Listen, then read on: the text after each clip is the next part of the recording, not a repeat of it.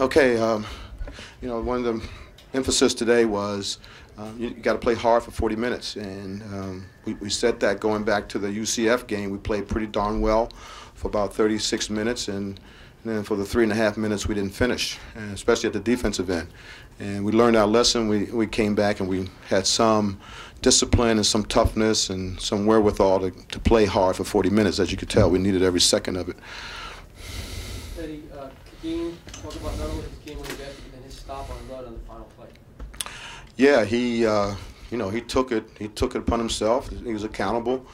You know, one of the big plays at UCF was the drive dunk, and Kadeem probably should have been there for a shot block or taking a charge. So, again, there's a lot of things that you learn from losing. So we won tonight because of the 3.5 minutes we didn't play tough enough at UCF.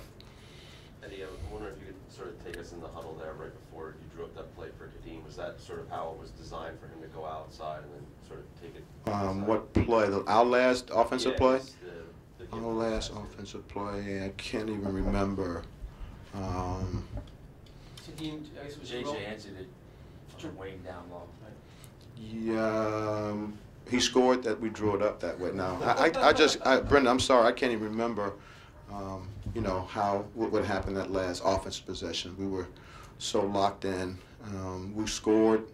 I think it might have just been a second effort type of play, and we made, again, it goes back to what happened at UCF. We have a lead, even though they made plays. Kadeem had a couple of touches in the paint. We didn't finish. So we just had the, you know, we had the resiliency and the discipline and the toughness to finish plays, playmaking at the offensive end and stops at the other end.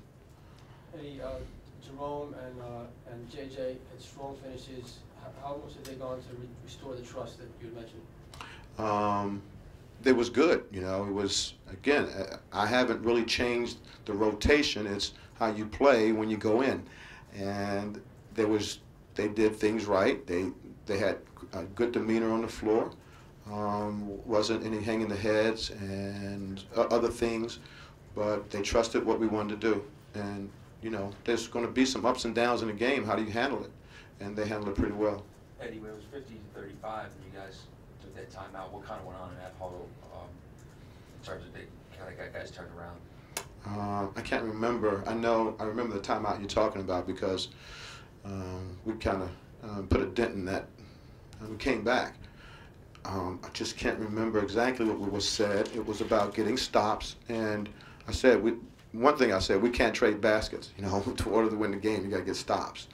And it was about not what I said, but who was in there, and the people that were in there got it done. I think Craig and Malik were instrumental in that sort of a run. But it was, you know, it was on the players. I didn't do a whole lot. It was just to them. They learned from the previous night or the previous game. Did you expect the ball to go to Rudd there at the end? Well, it was about 4 seconds left. I thought maybe they would throw it at the rim or in the paint.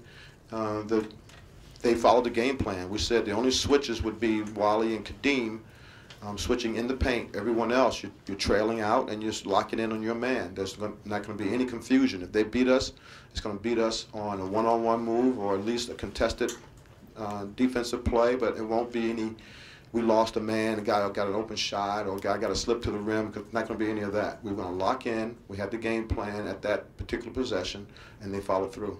How much do you feel like the second effort hustle helped cut that deficit so quickly? Well, it was a whole lot of those type of players in the game, you know, guys who aren't really concerned about scoring, guys who won't hang their heads. You know, we practiced for now 5-6 months, and, you know, those guys are always the same in practice.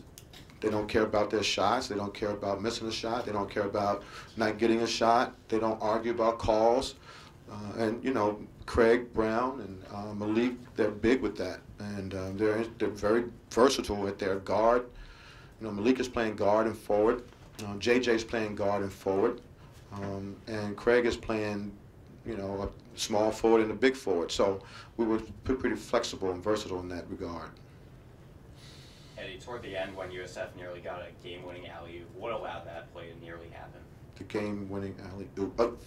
With about 15 seconds left. For them, Yeah. yeah, they missed it. We sort of maybe got away with one, maybe, because there was a lot of contact there. But you know, again, the teams that rises to the top are the teams that make plays, whether it's good defense or no defense. But you got to make plays at the other end. As much as we talk about defense, you know, my old line is no one wins 0-0. So you got to outscore the other guy. You got to make plays at the other end. And I'm a big proponent of defense, and yet there has to be balance. And I believe in balance. You have to be able to convert plays when you need to convert plays. And we did it tonight. And, you know, we had a stop when we had to get a stop. South Florida's pretty good on defensive end, but only 4 turnovers for your guys. Is that? Yeah, I mean, that's, wow, I didn't know that. That's, what did we shoot? 39.3%. You know, sometimes when you don't turn it over, you're taking bad shots sometimes. So I just didn't lock in on that. I know that at least our bench came in, and we talk about Jerome and guys coming in, we trusted the offense a little bit more than we had. More questions? Wrap up.